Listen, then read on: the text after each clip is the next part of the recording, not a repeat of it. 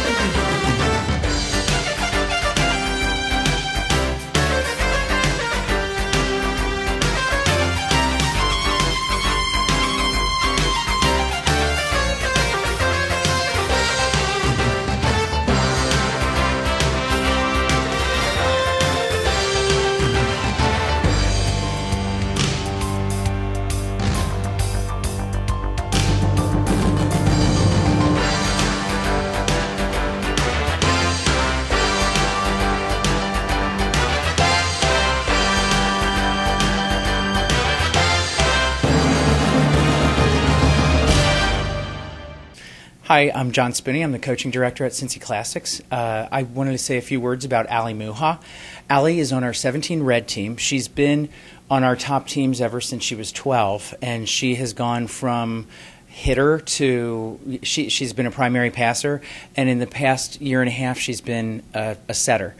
She's really taken a shine to the setting position. She's becoming an elite setter. She's understanding the position. She's being more physical up at the net, and she's going to be a dynamite setter. She's also extremely academic, so that is going to really open up a lot of opportunity for her.